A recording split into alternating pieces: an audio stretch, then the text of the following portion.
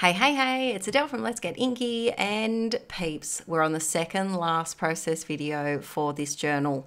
I had forgotten about it. I had abandoned it for the next insert, which is skipped a few years, and we're up to 2022. That's what we're up to. This is all the way back in 2019. Will I Traveller's Notebook the years in between 2019 and 2022? I don't know. For now, I'm going to continue with 2022, I think, and if I want to go back, I will.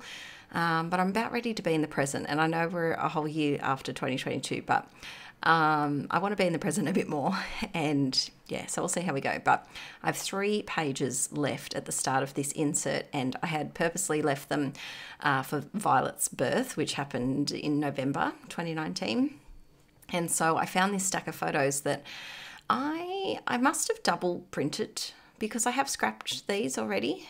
So I don't know why I have another set printed. It's very curious, but I am, yeah, and there seems to be duplicates. I don't know what's going on, but I've picked out which photos I want in these 3 spreads that I've got left, and today we're doing 2. By the way, this is the video for Monday that never went up, and then tomorrow you will get the video for Wednesday, which will be the last page in this journal and the cover. So yeah, we're doubling journaling today. It's the end of the June marathon. It's the last week of school. We've got all sorts of things happening. Archie's off to the ENT tomorrow. It's a great time, but the videos are still coming. They just might not be at the usual 7 a.m. upload time, but that's okay. So I obviously have too many photos for this page, and so I'm creating a tip-in. I'm doing the very professional measurement there of just holding the paper up to the page and cutting a big strip that is a little bit less than the width of the page and a little bit shorter than the height of the page. And my trick is, if with tip-ins, you always need to make them narrower than the page because they will get stuck in the spine, and as you chunk up your insert, the pages get a bit thinner and thinner as they go. So in this video, I'm actually doing 2 different types of adhering your tip-in in. So this is Ye Old Faithful that I usually do, which is just putting a piece of washi tape on the front and a piece of washi tape on the back. I am definitely using extra tape because washi tape shall not be trusted ever. Its adhesive is a lie. And so I always put on double-sided tape on top of it, and I highly recommend anyone who is doing tip-ins like this to also do that. Or you may live your life riskily and dangerously and not. But yeah, I feel like the extra tape is just support for the page. So then I'm putting a piece of washi tape on the inside. I chose a thick one because I thought it would reach more on the page. This washi tape is thicker than my usual ones. And so I've got this photo of Violet and I, and I don't, I'm not really caring about my shoulder in this picture, so I'm okay with snipping it in half. However, this photo of Arch, I definitely don't want to snip anything off, so I'm going to stick that on the left side. And I just love his little look of bewilderment, like, what is this alive doll that you've put in my hands? Why is it so heavy and breathing? But yeah, so I had to include that picture. And then I just, chopped off my shoulder there. And again, chopping off a bit. I'm really not a fan of my arms in this spread, apparently. They're just not the main feature. I don't think my arms are the main feature in any journal page that I do. And if you have an arms feature in your journal, that's fine. But it's not my feature for this one. I was going to stick this food down of chicken schnitzel. because I had a C-section, I couldn't eat the day that Violet was born. And so I had to stop eating the night before, so I didn't have breakfast. And she was born she was born pretty early. She was born about 11, something like that, in the morning. And afterwards, after I went through the 2 hours of recovery and got back up to the room, They brought us lunch, and I have never been so happy to see a chicken schnitzel in my life. I was very excited. I think I was also slightly very, very much medicated, and I had the munchies a little bit because of all of the painkillers that they had given me, and I was just starving. So that chicken schnitzel meant a lot on the November 8th, 2019. And so I was going to include that, but it just didn't fit the vibe. Just like my upper arms didn't fit the vibe, either did the chicken schnitty, and that's okay. The chicken schnitty would have made it into the Project Life album, so it's got its moment of shining glory. So while I've been talking about schnitzel, I am sticking down some washi tape. I had a bit of an awkward gap down the bottom here, and you could see the text from the previous page, and so I just wanted to cover it up with a cute washi. I'm obsessed with those little these little flower washi tape flakes, I guess they could be, that come off, and that's by the brand Bandy. I really need to work out how you say this brand, because every journaling video I mention it. It's Bande.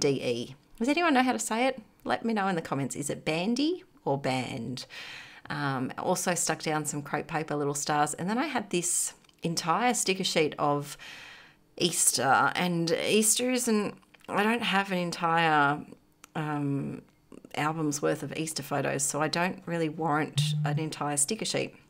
And so I have been trying to use the non-Eastery ones, the ones that don't say like, here's an egg or something. Not that any of them say that, but you know what I mean, the blatantly obvious Easter ones.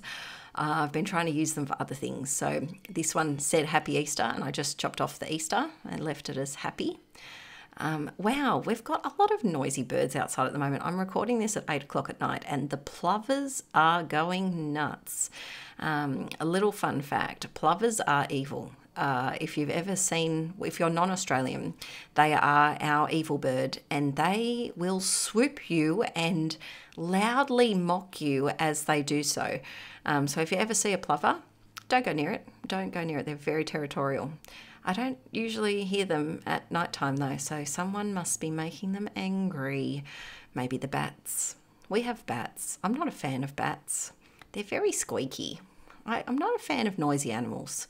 Dogs, plovers, bats. Thank goodness moths and butterflies don't make noises, because oh boy, that would bring them up to a whole new level. That sends shivers down my spine just thinking about it. Anywho, on to topic of the page. If this is your first video watching, I welcome you.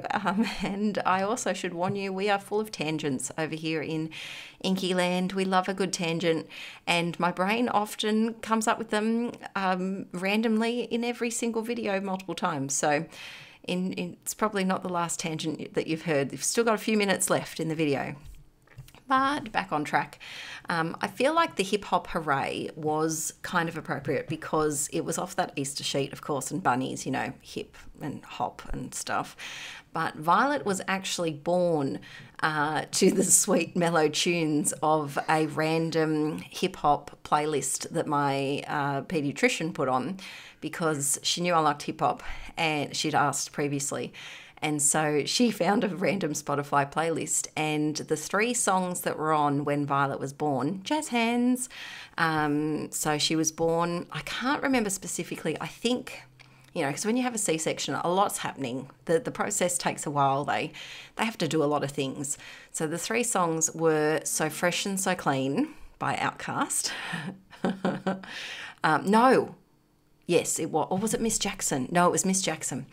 Miss Jackson, Outkast, the song with Busta Rhymes and Mariah Carey, Baby, if you give it to me, I give it to you, know what you want, you know that one, and Let Me Blow Your Mind by Eve and Gwen Stefani. And so I don't know if there's any children that have been born to those songs before. There probably is somewhere in the world, but I felt like the hip-hop hooray was appropriate because she was hip-hopped into this world. That's for shizzle. Oh, I'm so lame. All right, on to the next page. So I had these horizontal photos, and I I love horizontal photos, usually in my project life. However, they do irk me a lot when I'm trying to get them in my traveler's notebook. So another tip in it shall be, and this one, I picked this paper that I detest. I like it as a paper. I don't like it for scrapbooking because bows are like bees. I don't know how to use them properly in my scrapbooking pages, and I feel like I need to do a photo of Violet with a bow dress or something, but I just really struggle with bows. They are a lot in embellishments, and I always feel like when I stick them on, they're just like plonked there. So I decided to use them in here because, you know, babies, bows, I thought they kind of went together. And so I have done let's call this a hinge, a paper hinge. I'm going to call this technique for this tip in, and all I did was folded the paper and adhered on the outside of the paper and stuck it down, and then I stuck my photo over the top of the hinge so that it was extra secured onto the journal page. So this one has a lot of photos, and like I said, this, you know, the birth of Violet was documented a lot in my project life. And I was quite delirious for the first day. I was in bed for 2 days, and when I did get out of bed, I passed out. So after 2 days, and so the first 2 days were a bit of a blur. I don't have a huge amount of memories of it. It was nice. I just remember she was quiet, like a lot quieter than Arch was, and she slept a lot. But she was born almost 4 weeks before Arch because she was 2 weeks early and he was almost 2 weeks overdue. And so I could just notice in their temperament that they were different. Like he was a lot more alert and vocal, and just has always been. Maybe I should have been warned when he was so alert and vocal from the get-go. But Violet was just happy to snooze and just chill out and still pretend that she was inside my tummy. But I added a floral there because there was a bit of a space and it needed covering up, and the leaves do caress Aaron's cheek in there, but they don't look like he has like a fungus growing out of his hair, so it's okay.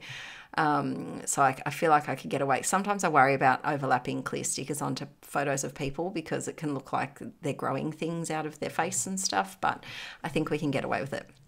So jazz hands, we're done. This has been a super tangenty one. I hope you've enjoyed it. So there will be 2 videos up tomorrow. There's an inky quill. There's a long and chatty inky quill. It's over half an hour of all of my current scrappy projects, and another journal with me, which will be up, and then we can do the cover, and I will hopefully try to squeeze in the flip through. We'll see how we go in another video soon. But thanks for watching today, peeps. Please don't forget to give this video a thumbs up, and I hope you like the flippity flaps, and I'll see you tomorrow. Bye.